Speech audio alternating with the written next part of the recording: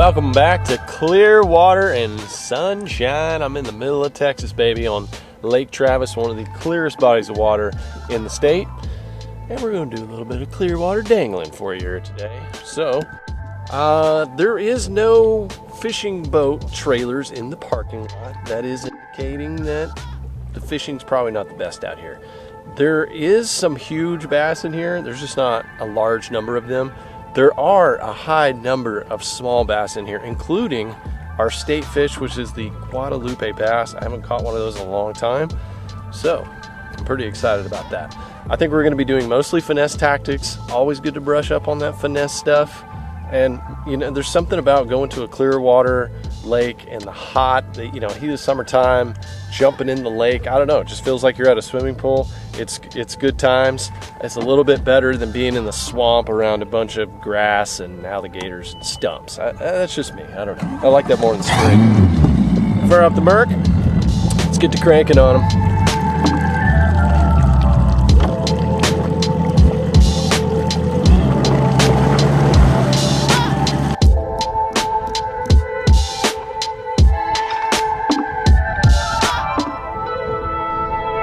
Throwing on a rattling Ned, just because I think it's going to be one of those things that'll catch fish in this clear water. We're talking, goodness, deep is that 5 foot there, 5 foot down. I can see that Ned there. It's probably, it's probably more like 6-7 foot. I didn't have the glare right there. So I've got the boat sitting in 53 feet of water, and I'm just fishing a little bluff type area that has a creek channel swing next to it. I think a good question for clear water is, where do you even start when water is this clear and you've got a ton of water? And I'm gonna say for this time of year is you got to have deep water access. Bass really like 3 things in the summertime. They like oxygen, so if you get some flow, some water flow, or maybe even just, a bunch of waves mixing up water, current, obviously. Then you got shade. Shade's going to provide cooler conditions, and then you have just deeper water. That's going to hold higher oxygenated water, and it's going to be cooler, which kind of go hand in hand. So a little bit of bait on the electronics right here in like 30, 35, stagnant, not moving. It looks terrible. It looks terrible at this point, but I don't know if you guys can see this little color change right here from the boat wakes. That can sometimes be your friend in the summertime. You don't have a lot of wind, you get some boat wake and can help stir some things up. So I'm just going to start with this Ned rig, work some of these little points, bluffs, and then the dock type areas. So while we're working this little bank here, which I'm not too excited about, but just while we're kind of messing around here, it's the start of the day, I just got the okay to talk about these rods. I know a lot of you have asked about those, one of those black rods that you're using in the videos.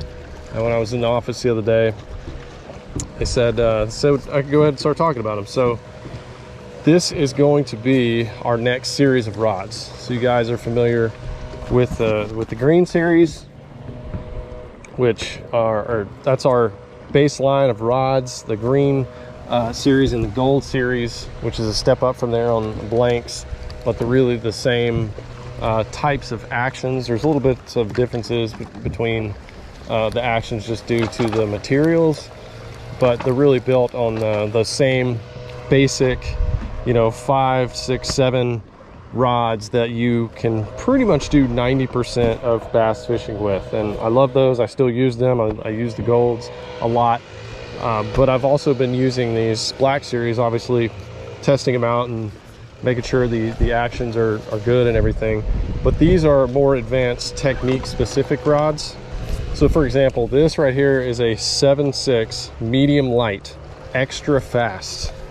So It's a little long for drop shotting. It's really more technique specific for doing stuff like this. Throwing a finesse jig, throwing a hair jig, throwing a Ned head, throwing shaky heads on light line where you've got or light lure. You know, you've got to really get that lure out there. You got an extra 6 inches or so on top to whip it out there. The action is correct, and it's also very light. So not only are the actions different, but these blanks are really light. They're very sensitive, and we've stepped up the reel, the guides as well. I can't remember which Fujis these are, but they're top notch.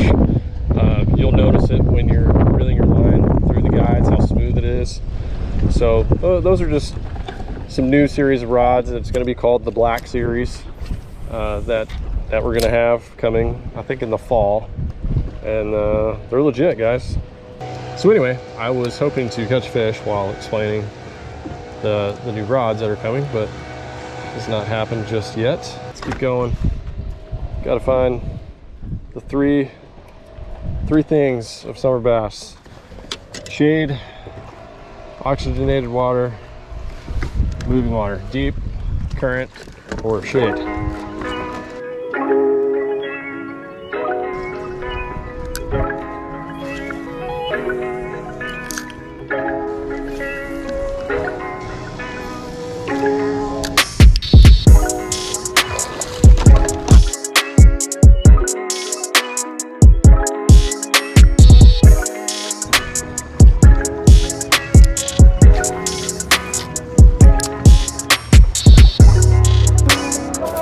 Got one on. Just got this fish on live scope. It came up and grabbed the Ned. Suspended, 100%. Hard fish to catch. It's fighting kind of weird. What is this? You gotta be kidding me, Sally. I am on a drum kick right now. Drum kick for the ages. That thing ate my rattling Ned and took off like a wild banshee, dude. Oh my gosh, I thought you were calm. Look at that. Rattling Ned, 100% suspended fish out there, 30 foot of water. Just nailed it. I mean, just like a bass would. I dropped it vertically over its head, rattled it, fish came, wabam. All right, joke's over, fish. You can come out now. It's okay, I'm not here to harm you. My goodness, man. This place is the abyss of nothing. It's been very difficult to see. I'm wondering if what I was seeing, if I was seeing bass that were following my swim bait, or if those were drum. Go on here, we got a little school of shad getting pushed. Oh yeah, eaters.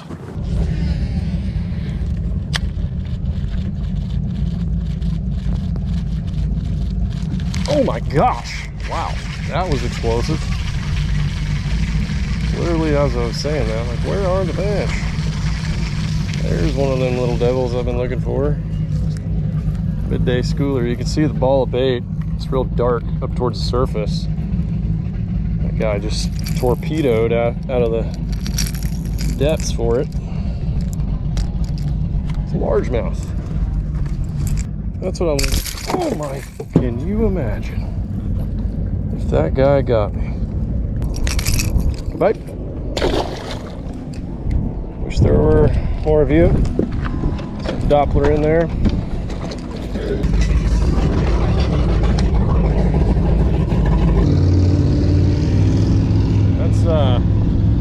That's pure America right there, baby. I can smell the gasoline coming off of that thing. That is about a, you know, probably a 900 horsepower motor. Just ripping about 40 gallons of gas right there in 3 seconds.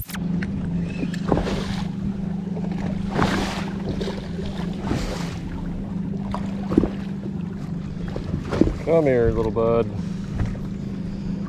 Largy.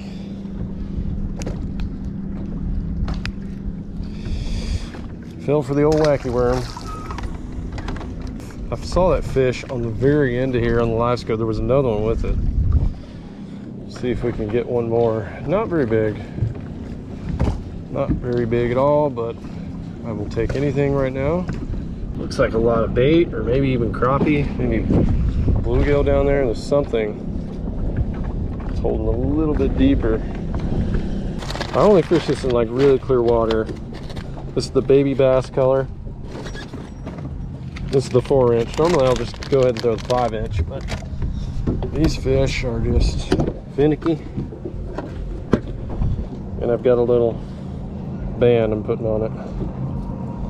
I like to do this when I'm fishing it around marinas. I have to skip it, docks, marinas.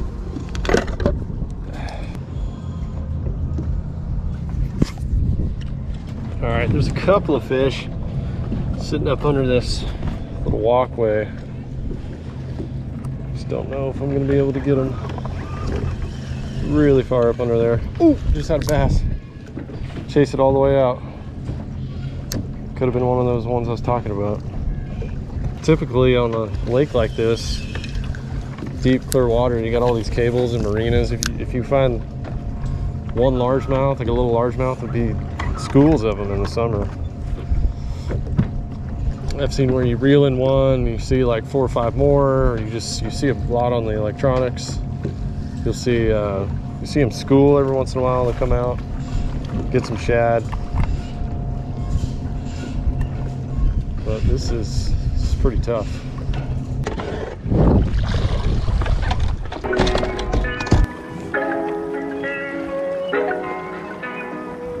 I fished a lot of lakes in Texas, but this is probably the most impressive on houses. Wow. Okay, trying another bluff wall. I kind of just wanted to stare at this house. It's so crazy.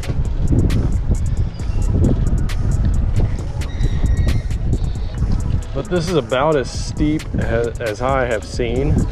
About as steep as a bluff wall as I've seen. I'm sitting at 40 foot. It's not crazy. I've seen steeper bluffs on other lakes, but just looks of it, there's the creek channel runs right by this bank. And I'm trying to get gwats, the state fish.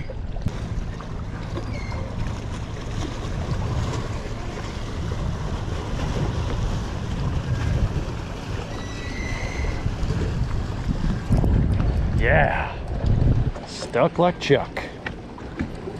Son of a buck. I got it out. Oh, got him on the bank. Yes, that's the fish I seek. Been searching all over for you, Magoo. That is the state fish of Texas, the Guadalupe bass. They do not get very big. I've caught one that's probably 2 3/4, maybe 3 pounds. It's the biggest one I've ever caught. Or maybe that was some sort of hybrid. But that is a Guadalupe bass, man. Pretty fish. State fish of Texas, baby. Got her done. Let you go. I'll catch those all day.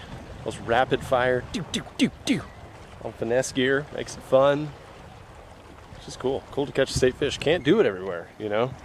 Don't have them around where I am. They're really in just central Texas, but heard there's a lot in this lake. Just found one.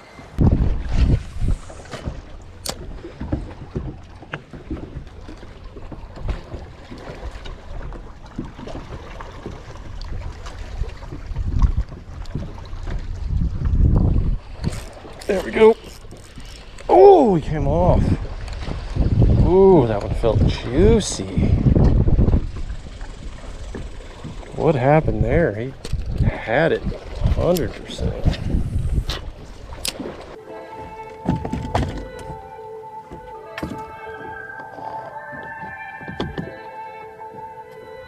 I am packing it in, y'all. Steamy hot day, got the fish really the whole afternoon, almost till dark, and just, you know, just never really got on them. I did get to catch the state bass. I had another one on, I don't know what it was. It felt a little bigger than a quad, but bite is tough. Fishing deep bluffs, I fished deep marinas, letting my weightless bait sink down there sometimes to like 20 feet or so. Pretty much just fished finesse. I had the Ned, the rattling Ned, and then I threw top water a little bit, but you know, and a wacky rig.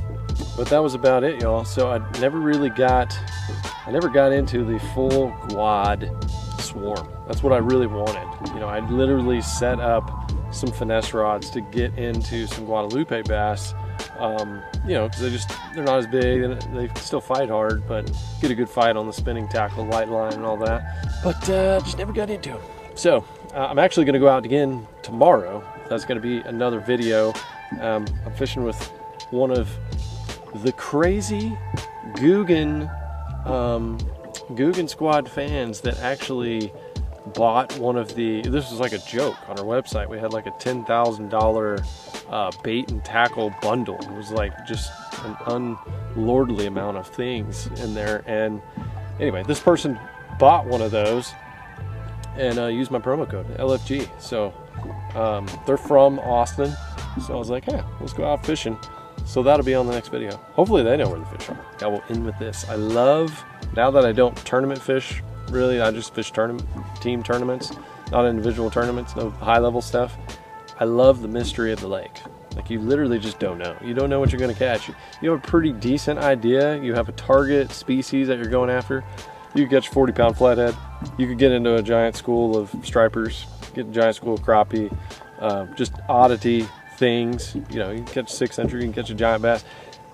I love the mystery of it. I really do. Now that I don't worry about tournament fishing and just catching like 3 to 5 pound bass all the time, it's really a lot of fun. So enjoy the dangle. Thank you guys for tuning in. Every single outdoor video of mine. God bless you. Godspeed. We'll see you on the next one.